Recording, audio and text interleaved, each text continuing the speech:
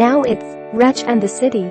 Cynthia Nixon caused Big Apple's stomachs to turn when she ordered a traditional lox and cream cheese with capers and then had a Zabar's counterperson pile it all on a cinnamon raisin bagel. More on Cynthia Nixon. Activist likens smear of Nixon to gay slurs against Koch. Cuomo holds massive lead over Nixon as primary approaches stringer. Man behind Nixon anti-Semitism claim should resign. Cuomo denies knowing about mailer blasting Nixon as anti-Semite. The gubernatorial hopeful, who will face Andrew Cuomo in Thursday's Democratic primary, was shopping for lunch at the smoked fish mecca Sunday when she made the unconventional choice.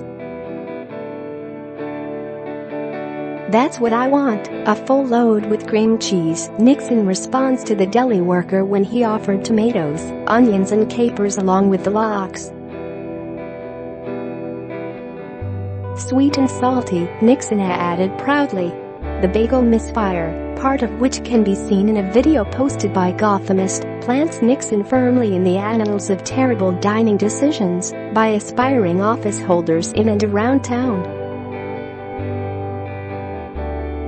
New Yorkers reacted in horror at Nixon's lunch faux pas, which was reminiscent of Mayor de Blasio's epic pizza fail when Hizzoner used a knife and fork to eat a Staten Island slice in 2014.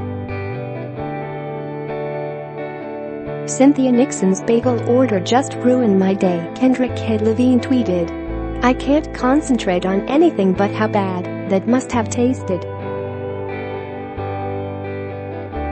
But Nixon defended her bagel decision while campaigning on Monday.